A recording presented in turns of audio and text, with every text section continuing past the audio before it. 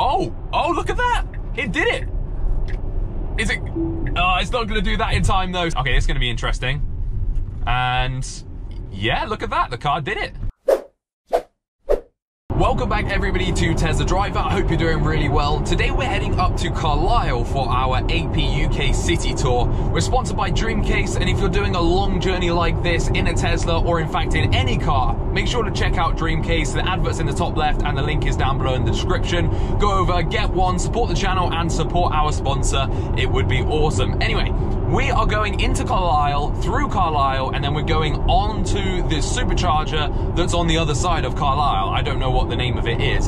So we're going to have a little bit of Navigate on autopilot here, and then we're going to hopefully come in to Carlisle, do a really good run through Carlisle, and then back onto Navigate on autopilot afterwards. And hopefully this is going to be a nice successful journey. Now, I've never been to Carlisle, so I don't know what it's like. I don't know what the roads are going to be like.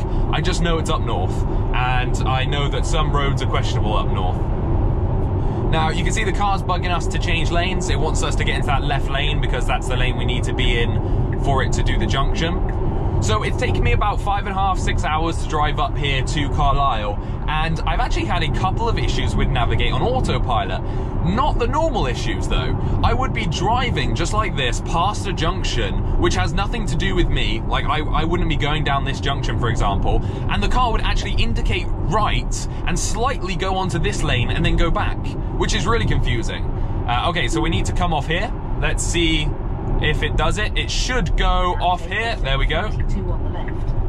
And is it going to keep us in lane? Yeah, it's keeping us in lane. And as you can see, it's starting to slow us down, and Navigate on autopilot has been turned off now. So now it's just back into normal autopilot. That worked really well actually. That was quite smooth. Take the second exit. Right, I'm gonna have to turn this lady off. And as you can see, it brings you nice and slowly up to a roundabout, and actually it's come to a complete stop. So I'm not accelerating. There's still cars coming. It's come to a complete stop. Wow, that's interesting. I didn't know it did that. So now it actually stops completely for you after Navigate on autopilot. That's really interesting.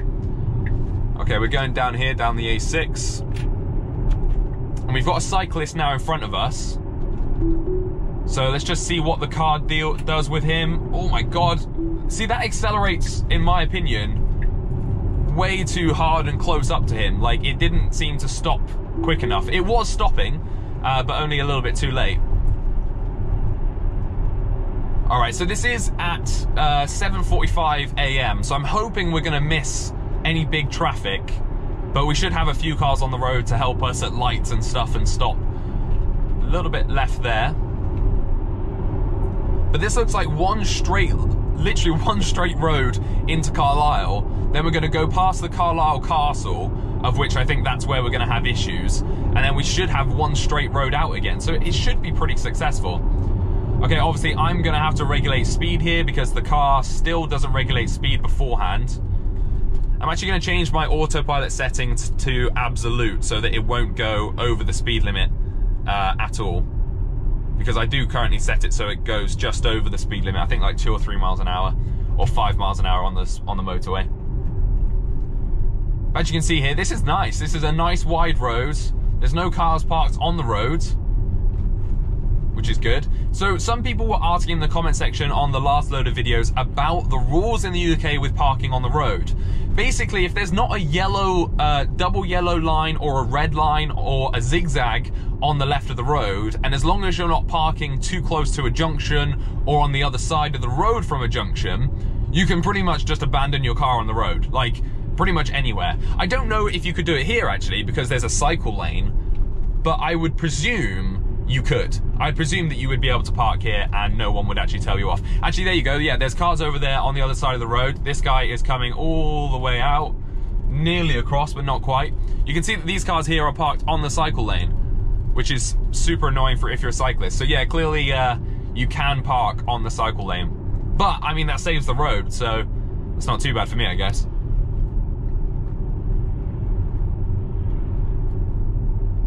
This is really nice, actually. I actually really like the kind of open road as well that they have here in Carlisle. I realise when I point and stuff like this, everyone looks at me from the other cars thinking I'm like pointing at them. because I know everyone's quite sensitive in their cars. Everyone's very, I don't know, and I think sometimes people think I'm pointing at them and stuff, but obviously I'm not. So we're coming up to our first load of lights here. We've got a cyclist cutting across. Is the car going to see the cyclist? Yeah, it's seen the cyclist. And as you can see, it's still marking him, but he shouldn't be of issue. No, he's pulled off now anyway. And now the car is going behind the Saab, but leaving, again, a little bit too big of a gap for me. How's it going to do here? It might go a little bit funny here because of the way the lines kind of go very wide. No, it actually did that nicely. These are the zigzags that I meant. So you can't park on zigzags, for example. And there's the yellow lines. You can't park on, well, that's a bus stop, but yeah, you can't park on the yellow lines.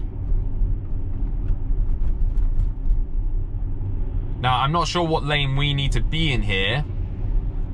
So I'm going to go in the left lane. Yeah, it is the left lane. It was going to put us into the right lane because it was obviously just kind of following straight forward. Autopilot. Okay, autopilot doesn't want to work. There we go. Okay, this guy's parked on the side of the road, but he is coming out. But as you can see, the car did go around him again. So the car's definitely getting better at going around other vehicles on the road. I think we saw that in the Wales test where the car actually navigated around parked cars, which was good to see. I'm not sure if it was slightly fluke because the road was wide, but still, it was good to see.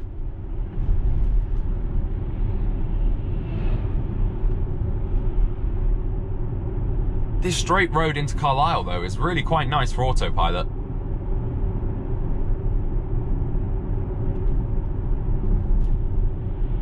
It looks like the cars here park on the pavement rather than on the road, which I'm down for. I think that's cool. That's fine if they want to park on the pavement instead.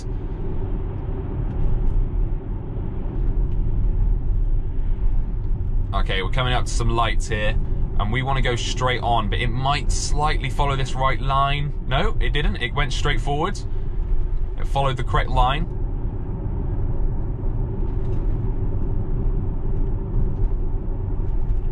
Look at this. Now there's like a dull line here, which I think is for the bike lane.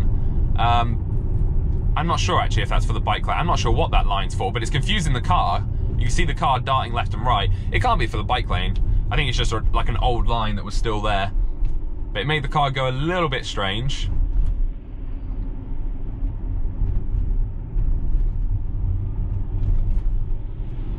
And here we go. This is going now into the centre of Carlisle. So you can see it's getting a little bit busier. There's definitely more people on the road. But if it's just this straight road the whole way in and out, this is going to be great. Okay, I'm going to have to reset my sat-navs just so that we can go through Carlisle. So I'm going to set it to the supercharger at Gretton Green.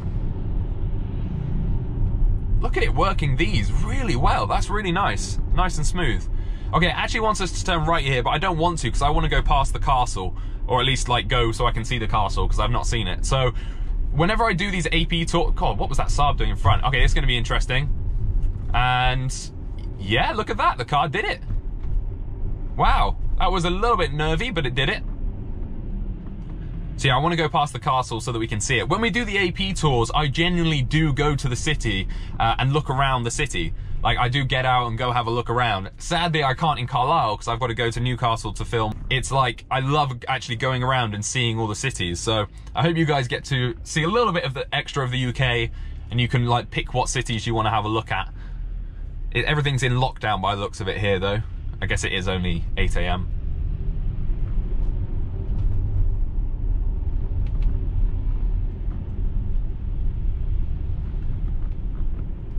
Okay, luckily all the lights are in our favour so far. The lines disappear for a second there, but they do get picked up afterwards. Again, we've got all green lights, which is great.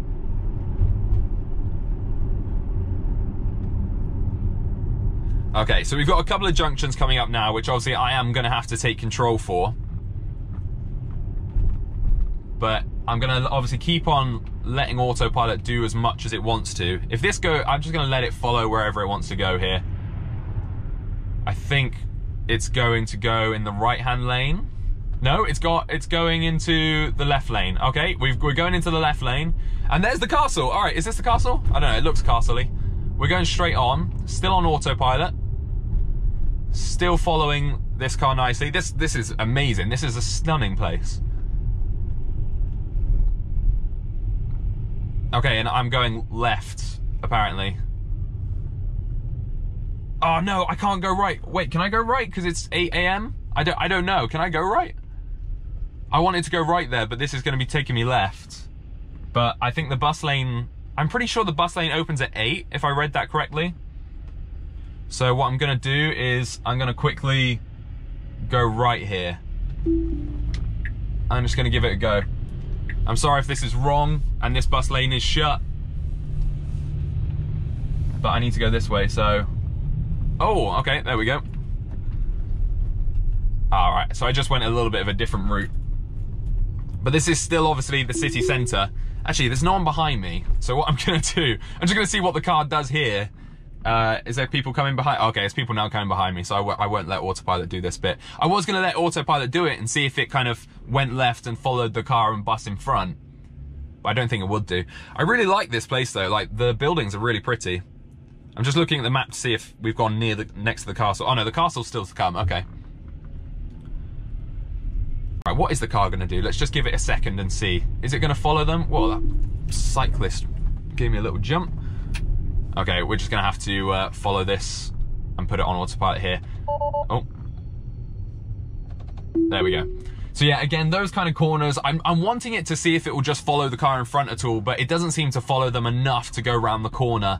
And it then, once it stops like deciding to turn, it always seems to decide to just kind of floor it straight on, which is strange. Okay, we're now going into the right lane, which is correct, but the car kind of did it without us noticing. Because over there apparently it's just car parks. Oh, this is interesting, okay.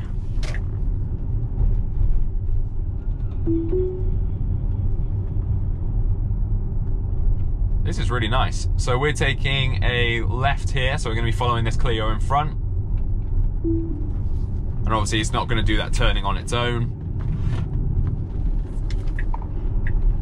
And I assume I want to be in this lane, but I don't know. Okay, so I think the castle is like over here somewhere behind this really hideous building. Where is it? Apparently it's over there. But I haven't been able to see it, so I'm a little bit disappointed. I think I've taken maybe a different route to what I initially planned. Okay, so we're coming up to a big laned roundabout. We've got cars either side of us, so obviously I'm going to watch out and see what... No, see, the car was trying to go down that lane there, and that's not the lane that we go down. We need to stay over to this second lane. There's the castle, just there. Ah, there it is. That looks cool.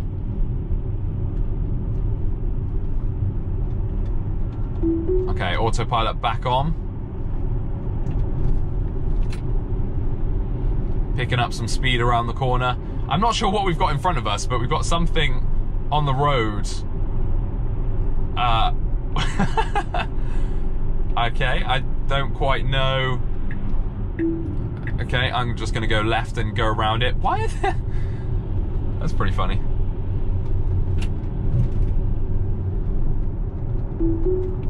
Okay, let's put that back on. So yeah, obviously we couldn't navigate around them there because the indicators and changing lanes doesn't work, sadly. So again, I need to be in the right lane, but if I do that, it doesn't do anything, which is a real shame. It still needs to come back.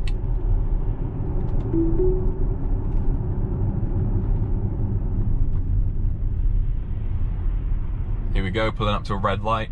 Oh, by the way, some people have been commenting, like, they comment timestamps and say, look, he jumped a red light. No, most of the time, all I've done is waited at a light for a minute and then I've just decided to cut that out.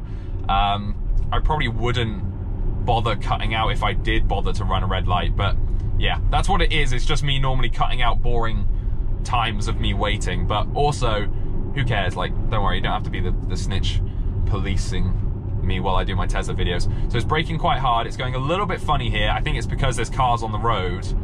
Yeah, it's definitely because there's cars on the road. It's kind of doing a little bit of a weird braking, but there's definitely enough space for it to go around. And then as you can see, the road widens up quite a lot here. And now this is straight out of Carlisle. So that was a drive straight through the center of Carlisle. And that was very, very easy. Like, the roads here seem very easy and actually really quite nice. Like, no one is parked on the road, or at least not many people. And if they are, most people are parked here on the pavements like this anyway. So I'm actually a big fan of how this is currently situated. Okay, so I've got to go around him now because obviously, yeah, I know he's there picking up people. Again, that's something that it's going to need to be able to judge on its own, whether it can go around a bus like that at a bus stop, or, you know, people just pulling over and dropping people off. That all needs to be worked into the system. So what's it going to do here? This is going to be interesting. Is it going to try and get past these cars? Oh, yeah, but way too close. Let's try it again. I think it was just the Mini. Oh my God, no. Yeah, it still goes a little bit too close for my liking to parked cars. Like, it needs to really evade them, and it needs to be able to put its tire on the line or slightly over the line so it can get past the cars, but I don't think it does that just yet.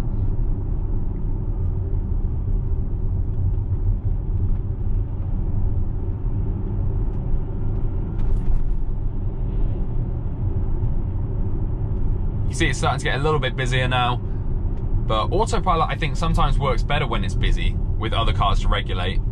That's a nice Jag pulling out there.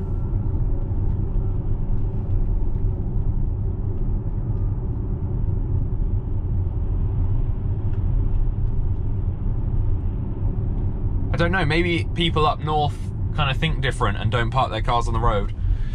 I like it. I do like it. See, look, just so you all know, haven't jumped that red light. I was just skipping it so you didn't have to sit in the traffic with me. That was all. Okay, it's getting a little bit more like old-fashioned-y out here. We've got a car here on the side of the road, which it wasn't going around. It wasn't seeming to like be a problem, but again, it just wasn't evading it or looking to evade it enough. And I want it to be obvious. It needs to do like an almost obvious swing so that it knows that the car's there and it's going around it. Okay, we're going straight on here, so we're staying in this right-hand lane. And the car's a little bit slow to pick up pace, which leaves that kind of gap, which is slightly irritating. This must be the car area of Carlisle, because there's so many car dealerships here.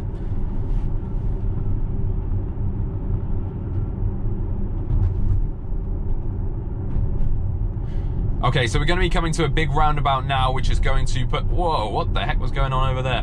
Which is going to be putting us onto the M6. So we're in this right lane, and of course the car's not going to stop at the red lights. So we're going to have to stop ourselves. That's quite handy, actually. It put us in this lane, because that's allowed us to get in front of everybody else, which is great. And we can do a little launch up to 30. If this light ever changes. Let's see. Ah, yeah, I got 30 there. Oh, just over. And go! Okay. Obviously, I'm not going to let the car do this roundabout because it wouldn't be able to do it. That's not running a red light. It's still amber. Yes! Nailed it. Okay, now we can go. Oh, what? Straight into a 50. Okay, well, it should be on Navigate on Autopilot, though. So let's see what this is going to do. This is going to be very interesting because there's roadworks. Oh, look at that. It did it. Is it? Oh, it's not going to do that in time, though. See, it wasn't quick enough there, but it actually evaded the first load of cones. That was quite interesting to see. It actually evaded the first load of cones, but yeah, that second cone thing, I honestly didn't see until I was on the road, so that was even kind of a surprise to me. So that would have been a big surprise to the car as well. But as you can see here, Navigate on Autopilot is working, and it actually says that it knows that there's cones here, so it can see the fact that there is construction going on. We're going to go here for the overtake and check the lanes. Yeah, the lane is working nicely. Looks like there's a speed camera sat up there on the bridge. But these are average speed checked anyway, so I'm not sure why there's a speed camera up there as well.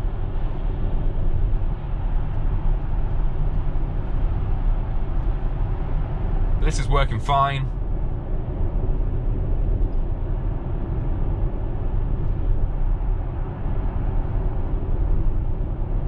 And this is where obviously autopilot is mostly used, and it is pretty successful at this bit, I must say.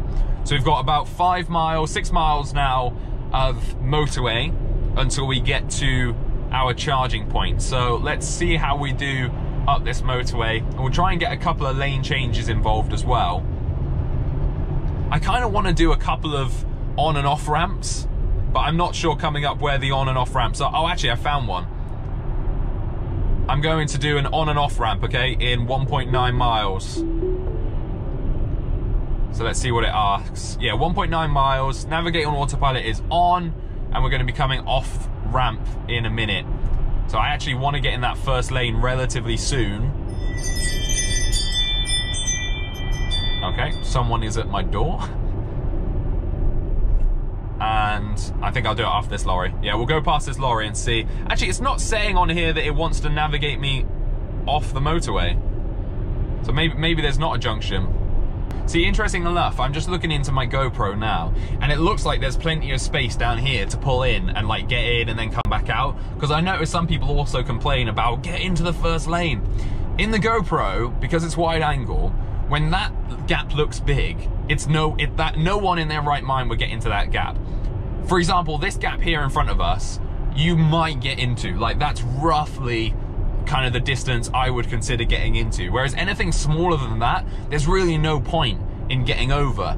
But yeah, on the GoPros, I found that it really does make it look like you can get over a lot earlier and into a lot smaller gaps. But here we go with a little lane change here. As you can see, no problems at all.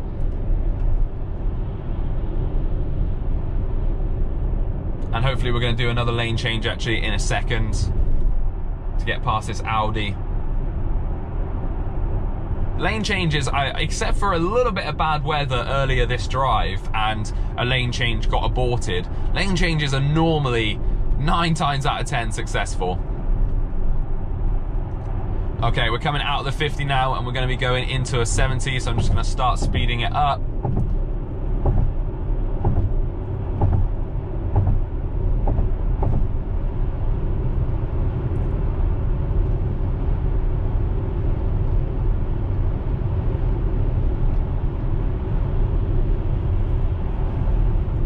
One thing I have also noticed, and it's worth keeping an eye out for, is to see where it tells me to go in the lanes, because obviously Navigate on autopilot tells me what lane it thinks I should be in.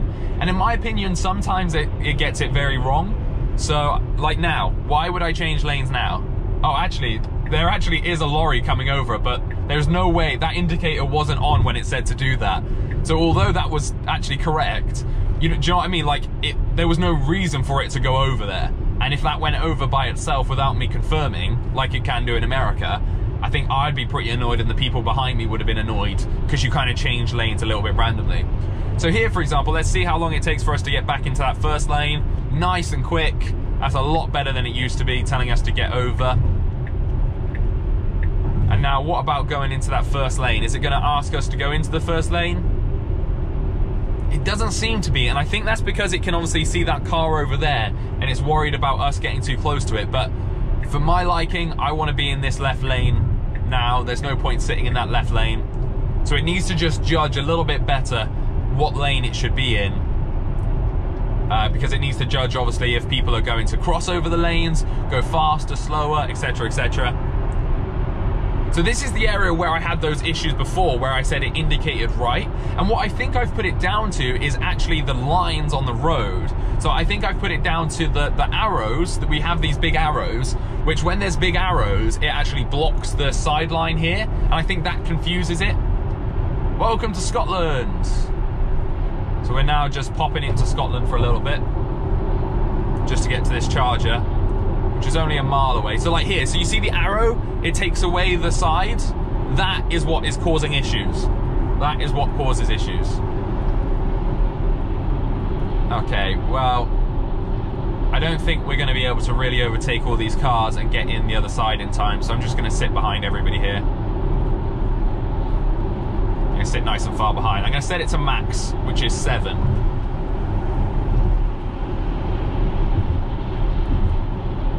And auto wipers are on, so I'm just kind of intrigued to see when the auto wipers decide to go on. I definitely would have used my wipers by now, and I would have probably pressed the water button as well.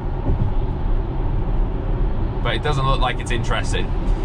Okay, here we go. This is our final thing of the day, which is pulling off onto this Gretna service station. There we go, there's the wipers.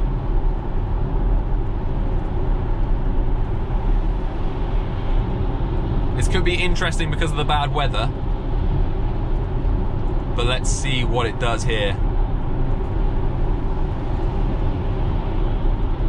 For half a mile. It's already telling us to get over into that first lane, which is what we're in, so we're in the first lane nice and early for the car. There's nobody behind us at all, okay? So I'm gonna let it do obviously what it wants here, but if it doesn't do it perfectly, I'll let it carry on for a little bit. 200 yards, 100 yards. Okay, let's see how it does. It's indicated off. Yeah, it's done it fine, and it's slowing us down. It's slowing us down. It's going... Okay, here we go. And now it's just trying to turn the corner.